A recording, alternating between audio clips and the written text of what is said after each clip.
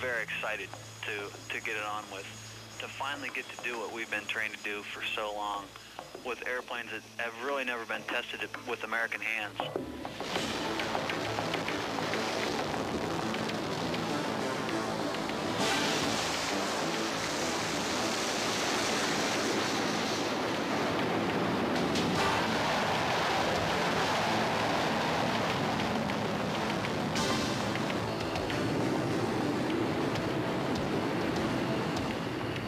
Started going north.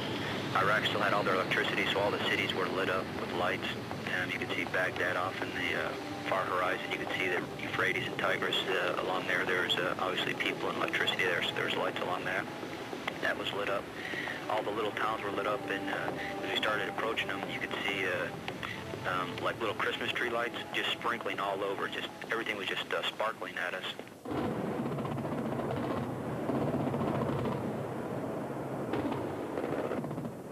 That was a AAA being shot at us. And you can see like snakes from the medium-sized AAA, just tracer bullets, and they look like big long snakes coming up in the air.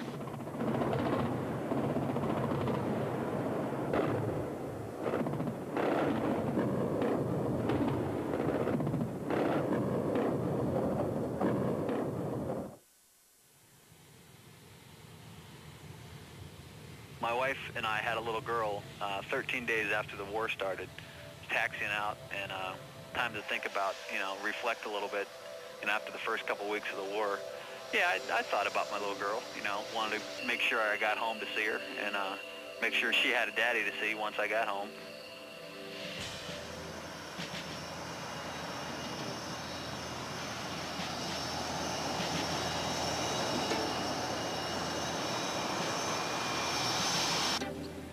Throughout the brief, stepping out to the jets, your entire focus is on getting the job done and bringing everybody home safely. You're so focused on doing the job and being in position and watching your radar. You think you're going to act one way, and then you hope you act one way, and once you get up in the air, you may act a little different.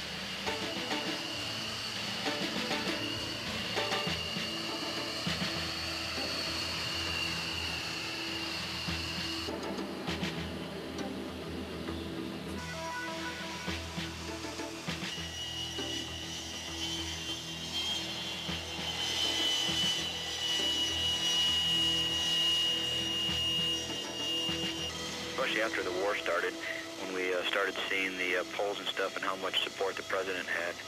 And, that just made us more proud to go out there and do our job and fight for America, because we knew that just about the entire nation was supporting us and backing us up. And, that's an American dream, and certainly pretty much everyone in the military's dream is to be united.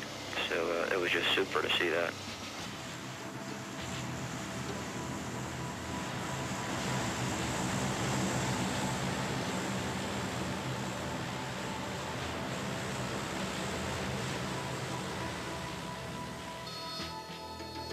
Every day, there is an order that comes down. It covers every mission, every time over target, every call sign, if tankers are involved, every refueling track. It's a team effort it's unbelievable in scope, and everyone has a small part to play, and taken together, these individual missions come together to form what guys will call a package.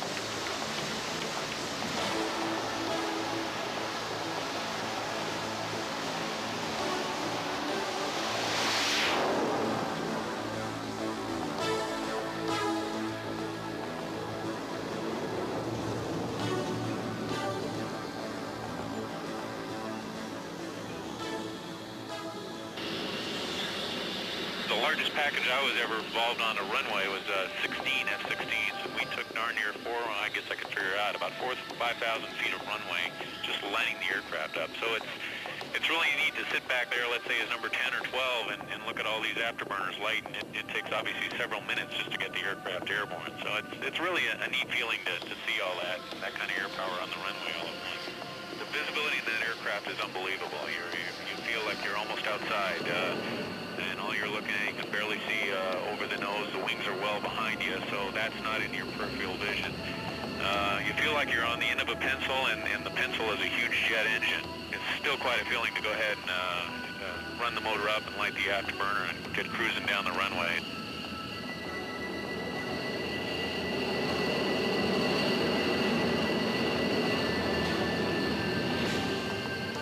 All 5 stages of afterburner lighting is always a kick in the pants, and it's you know, maybe some of us just haven't completely grown up yet, but it's always a thrill to feel the afterburner kick in and accelerate you down the runway, accelerating to takeoff speed, which is roughly 150 knots, just a little over 1,000 feet of runway. So it goes fairly quickly.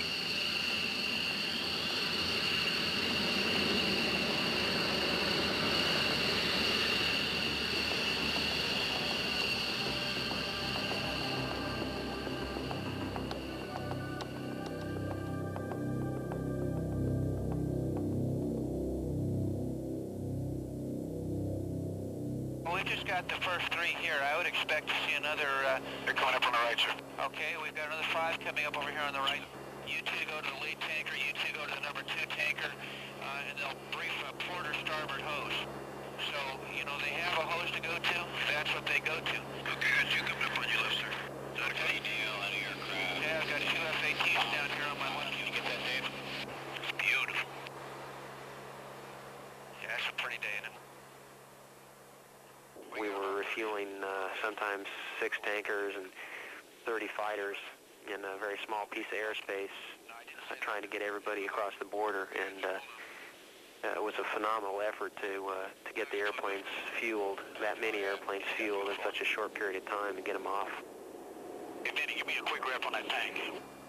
We're talking in On this guy. 100 feet. The refueling itself goes real fast. The fighter-type aircraft take about 4,500 pounds of fuel a minute, and your AWACS and larger aircraft can take up to close to 6,000 pounds of fuel per minute, so the refueling itself usually goes pretty fast. It got to be second nature. You know, that was time to relax, was getting on the tanker. And most of the time, you know, they found good weather. It was pretty easy. You know, just get your gas and go. It's the fastest drive-through you can find. positive contact. Bunker, Scott 237, good day. He understands contact, Bunker. Flight 43 will be in railroad. Plus 56. Base plus 56.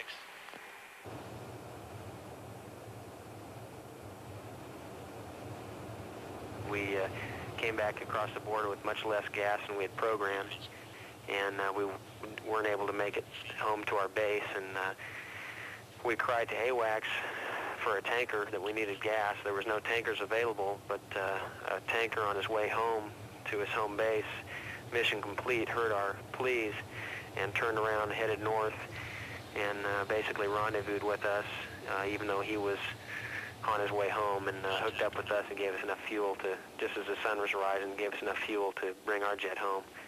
And that was typical of the kind of things that the tankers did for us during the war.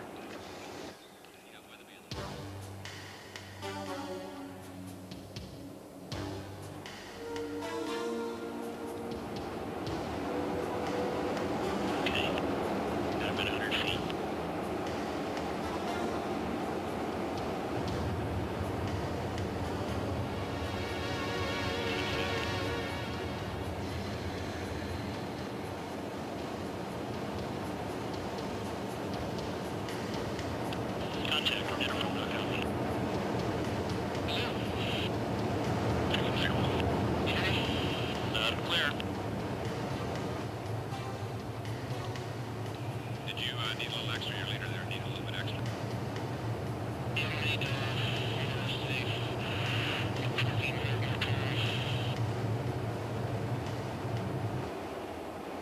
out of Grissom Air Force Base now?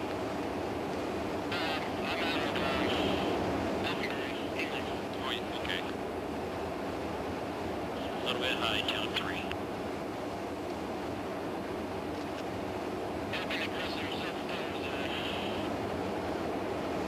Yeah, I saw you guys flip flash. I thought maybe a bit of reservist. There's 2,500 you need some more. That's good.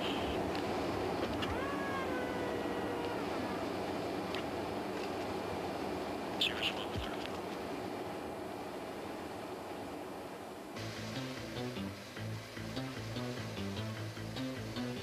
Now my heart's beating pretty fast, and I'm not thinking about anything but doing the job that I've been trying to do right then at that moment, and that it's basically working my radar the best I can. I'm worried about them having anyone airborne to shoot down or interfere with all the strikers.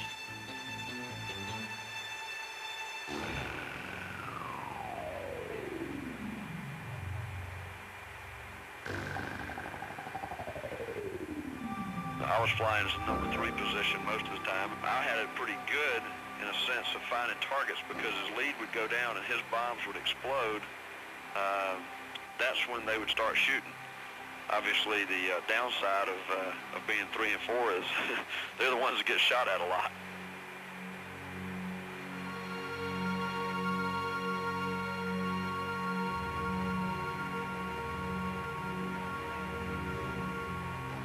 The ease in which the air war was presented to the people, you know, it looked like a pushover, but to those that faced it in the early days, it was not a pushover.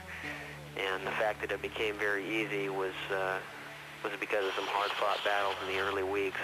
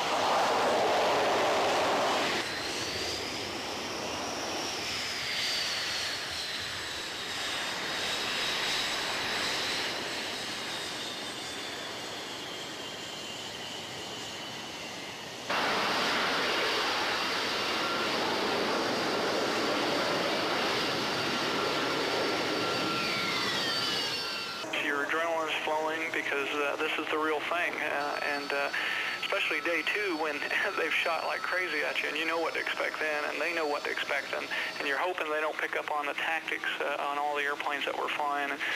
Flew 3 sorties the very first day of the war, and you know, you come back and you think, okay, well, I can do this. But as it dragged on, after about 30 days of, you know, doing sorties every other day or every day in some respects, then you start to crawl out of the airplane going, I sure hope that's the last one.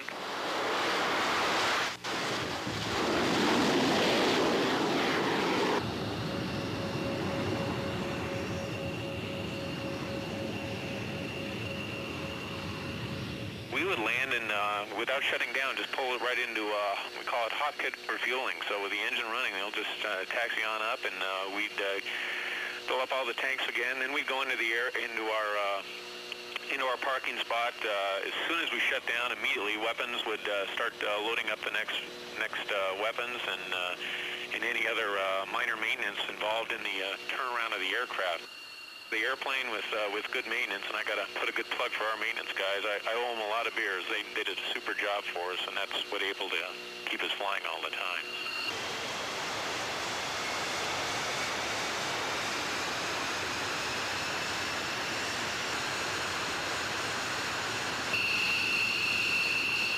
You'd come back from a mission and they'd put you immediately onto alert so you could get scrambled again for another one. I would say normally you were probably doing something within 6 hours from the last time you landed.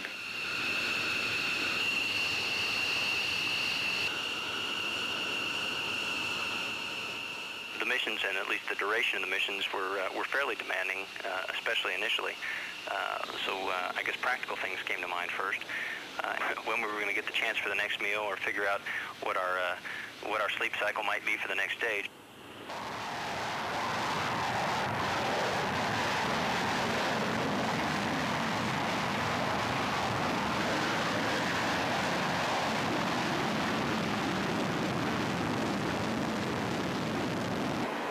Route 8180, intercept the 160. We had much more freedom of the skies over there than we would normally have at home. Whereas at home you would almost always be under radar monitoring or radar control. Ours was more or less radar advisories unless we were actively involved in a mission and talking to the airborne warning and control people. But as far as coming back to the local base, typically we would have very little need to talk to them outside of 50 miles. So we would go hundreds of miles, basically just talking to people for advisories, but not really being under any active type of radar control.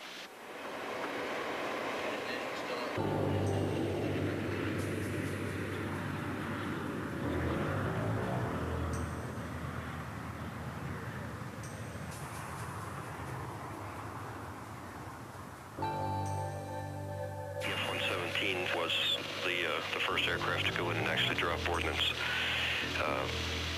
We arrived within seconds of the beginning of the war. Baghdad was lit up.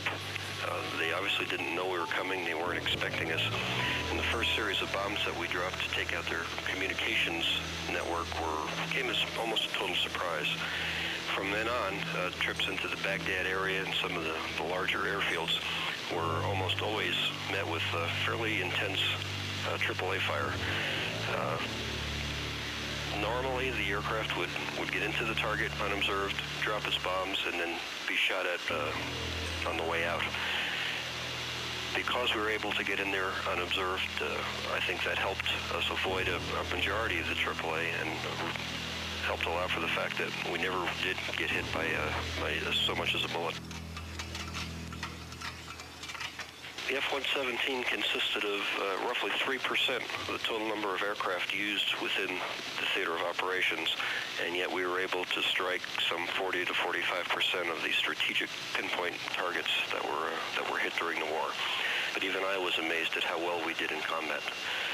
We flew almost 2,000 missions against some of the most highly defended targets in Iraq, and the aircraft performed superbly. Not only were we able to put ordnance directly on target where we needed it, but the aircraft came away without so much as a scrape. The technology worked, the accuracy of the systems worked, and the pilots were able to really knock out some tough targets with amazing accuracy. Stealth technology has proven itself to be a force multiplier.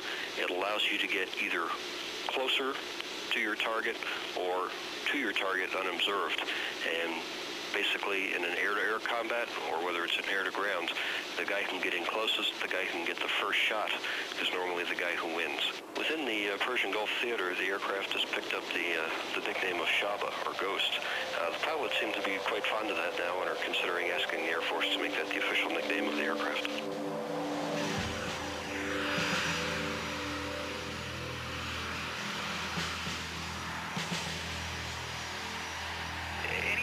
Of air-to-ground airplane is not a glory airplane. It was built to take a lot of hits, and it looks like it's already been taking a lot of hits before it leaves the production line. Basically, the A-10 can stick around and talk to different people on the ground. It can talk to other airborne assets and then figure out what the target is. So it's a methodical type approach to things. It's a VFR type airplane, visual flight rules, no clouds, very good weather usually. And we had a lot of bad weather over there.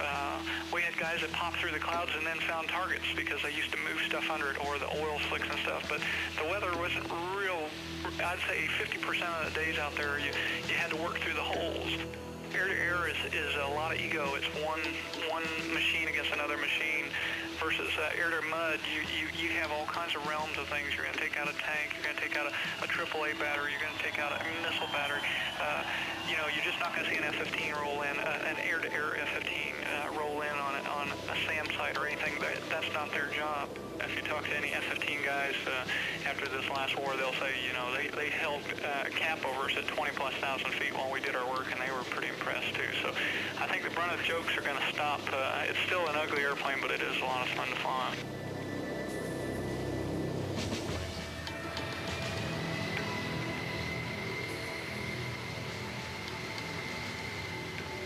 It went well, and we all had the feeling like, boy, we just couldn't believe we could be that overpowering, or that they were planning some kind of surprise attack, that they were going to move their forces. Obviously, the exodus of aircraft into Iran was a concern. We really couldn't figure out why, if they were still intact, why they weren't fighting back to the degree that we were expecting, or if they were planning something else. Later on, as the war went, and the biggest thing I think for all of us is to keep the razor's edge, I guess. You know, we couldn't get lackadaisical or sloppy, I think. We wondered, you know, what's the big surprise? What's the mother of all battles really going to be? And when's he going to unleash this wrath on us? The apprehension slowly worked its way out to the point where you really didn't think about it that much. It was, you didn't want to become complacent, but at the same time, you didn't have the lump in your throat anymore. At the beginning, I thought, you know, we got a job to do, we're going to do it. But as the war continued and as the oil wells were set on fire and as the atrocities came out that were being performed against the Kuwaiti people and then to the ecology in the region, I got mad about it. I just thought, you know, whatever has to be done to end this and get this done right.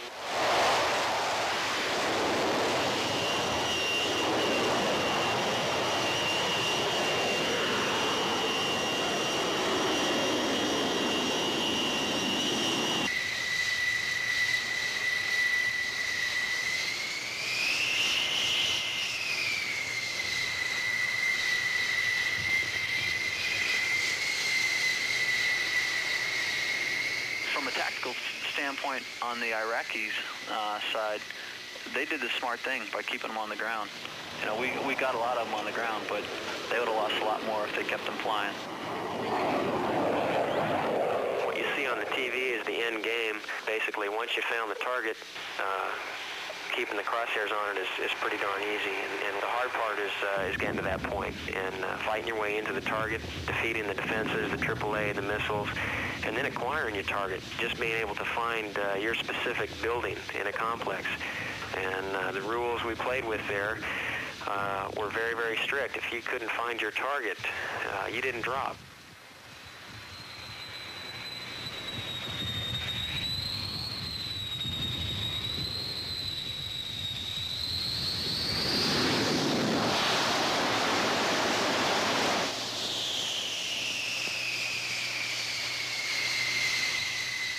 The minute that we turned around and started heading south to depart Iraq, there was always a tendency to a certain amount of relief. But I think the conscious thing that we really forced ourselves to do was make sure that we didn't let down. But once we had crossed the border back into Saudi airspace and we knew there was no ground threats that would be active against us, then there was a little more time for reflection.